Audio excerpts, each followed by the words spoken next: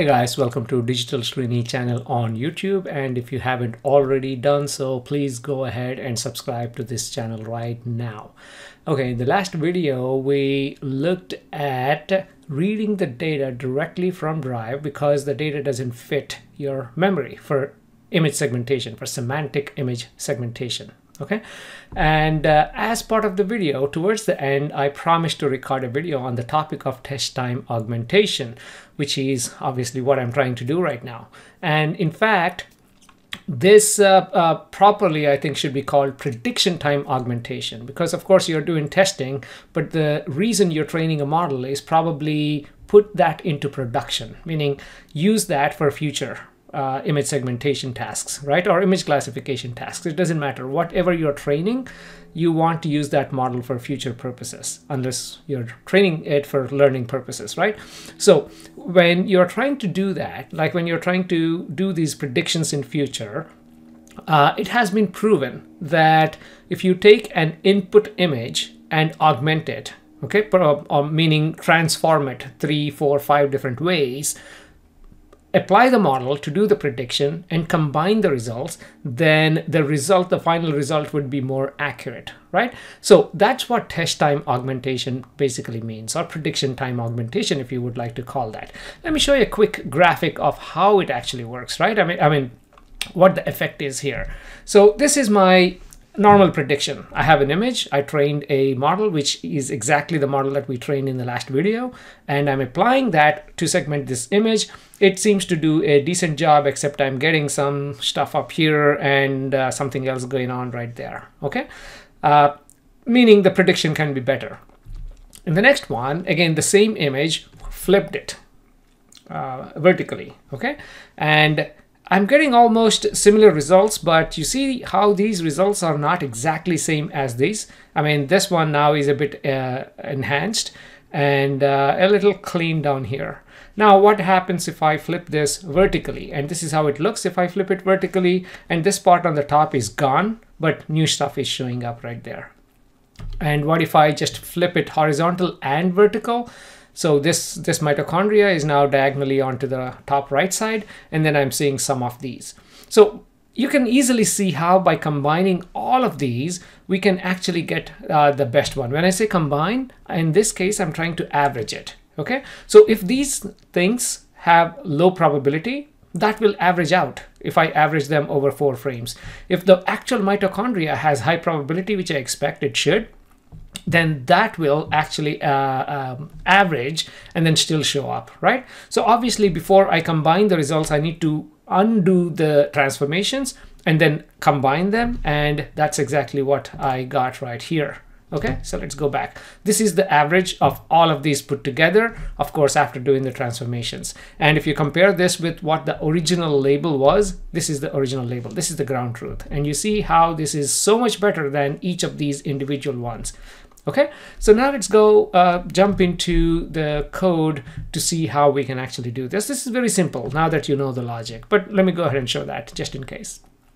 Okay, I'm back into the Spider IDE right here, and just a quick reminder what we have done in the last video, right? I mean, we directly loaded the data from the drive. Again, I'm not going to repeat this a lot, but for the people who haven't watched the previous one, the model is obtained by directly loading the data, image augmentation.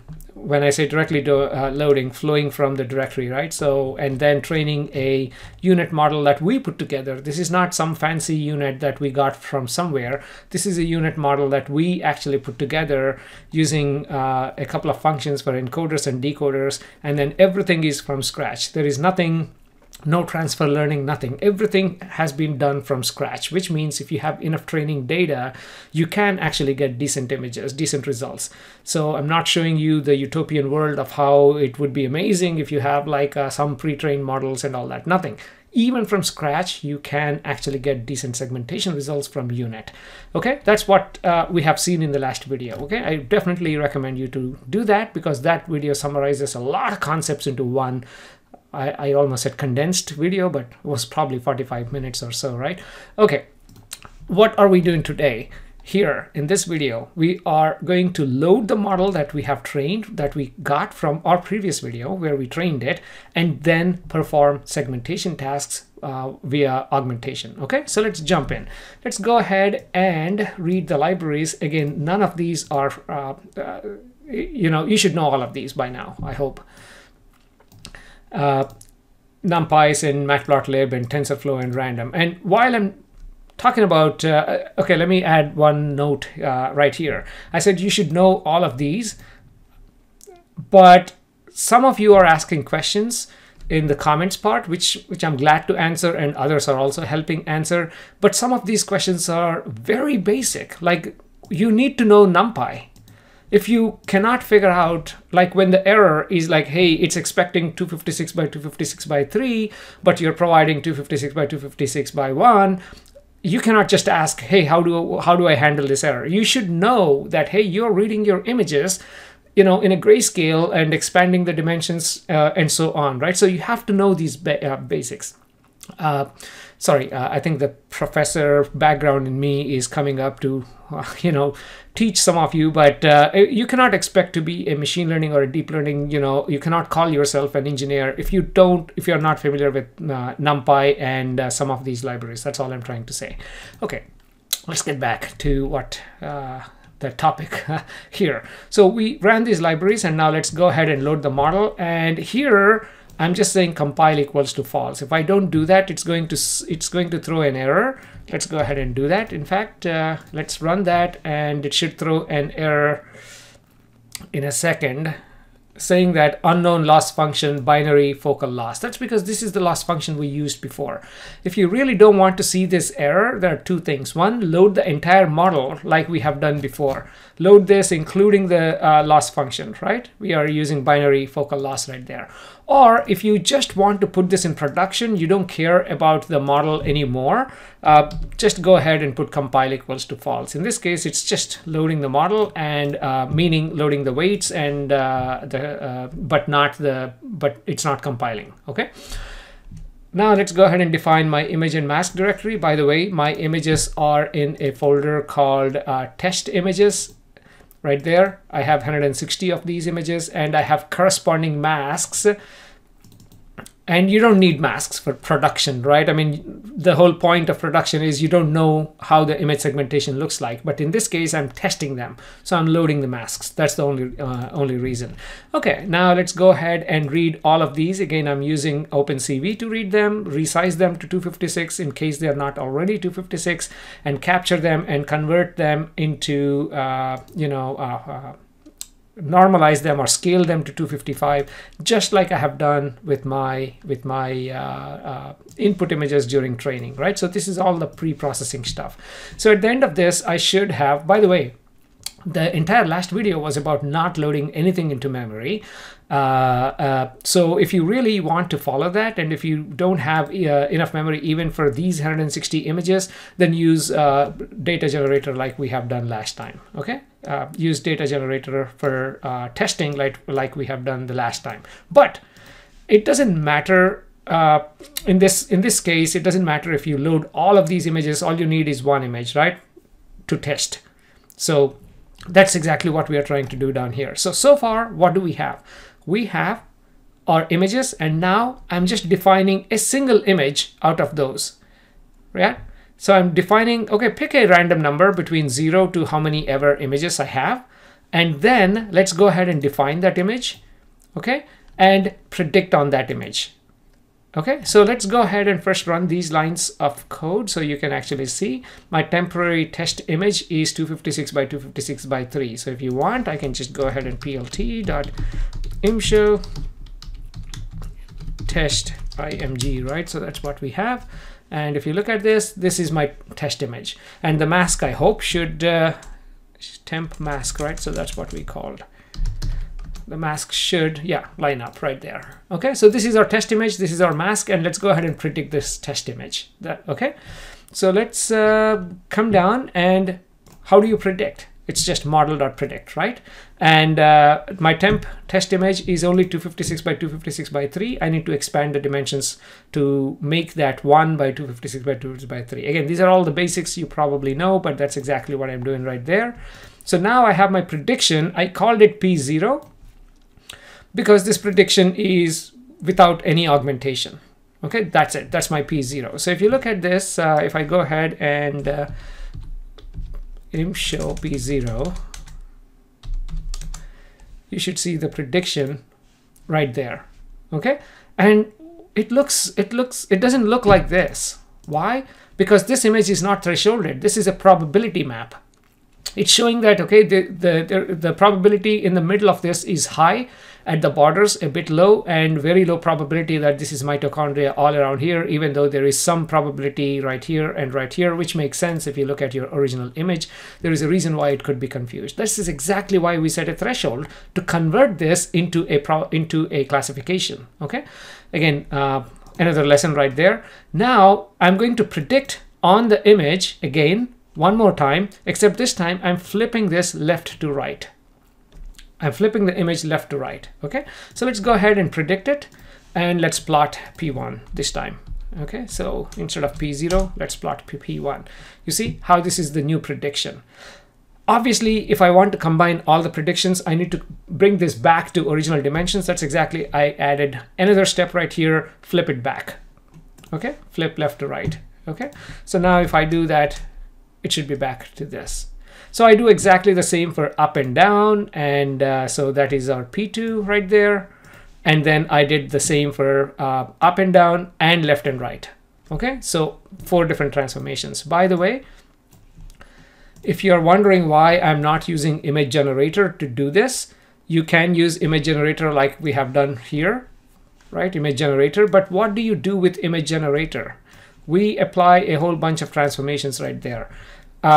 If you want to use image generator, you need to figure out exactly what transformations happened, and then you have to undo those transformations. Meaning if you are shifting it by 0.3 in positive direction, you have to shift by 0.3 in the negative and all that. That's a lot of pain and not necessary, because all you need is 4 transformations. Maybe you can add rotate or something, but all I'm doing here is 4. 0, 1, 2, 3, right? So 4 different variations of the same image, and even with this you will see the improvement in results. Okay, you can do exactly the same thing for classification, but for classification it's a bit easy. All you need to do is, hey, is this a dog or is this a cat? And if 10 images out of those 10, 9 say it's a dog, then you combine all the probabilities and say, hey, this is a dog. For classification it's easier. For semantic segmentation it's a bit tricky. That's why I'm showing you this. Okay, fine. We have all these probabilities. Now let's just define a threshold of, let's start with 0.5, okay? And here the combined probability is basically all these combined, P0, 1, 2, 3 divided by 4, and I'm thresholding them like greater than this threshold and convert that to unsigned integer 8 so we can save the images if needed. Okay, so let's run these two and plot all of these together combined. Okay, so let's go ahead and plot everything combined. And there you go. So this is your original mask. That's with no augmentation, like P0. This is left to right. This is up to down. This is left to right, up and down. And this is the average of all of these. And you see how nicely it's correlating with the original mask. And you can play with the threshold a bit. You can go down to 0.3 if you want to see if you're not capturing enough of the regions. You can go ahead and do that. You see how it's showing like these two ghostly looking areas, but then when you average it out, it's not bad. It's only like a little bit right here. So let's load a different image. Let's do this exercise for a few images. Okay, let's select all of these and see how outputs look like for a few random images. Nothing there. There you go. I mean, all of these are pretty good, like with high probability. And again, you see that there is something going on here, but not anywhere, but the combined result is cleaning it up. So I hope you got the point. I mean, when you do this, when you apply this model, you don't know how it's going to perform. Well, you kind of know, but it may not be the ideal way of applying it. But by doing the transformations and combining the results, you're actually getting the best of all. You see, if I don't do any augmentation, this is how my result would have looked like. I think we should end on this.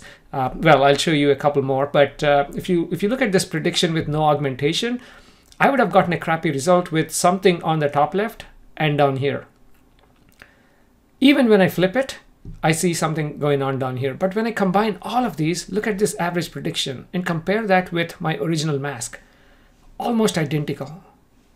Yeah, so I think you're convinced now why test time augmentation can be very useful. So here what I'm doing is, okay, now that we know these transformations are working, I want to extend this to all predictions, meaning to my entire data set, like all 160 of these. And then let's do that. Why not? This will be a bit slow, but at the end of this, I should get my predictions array with 160 images, because that's all the images I have as part of this folder, right?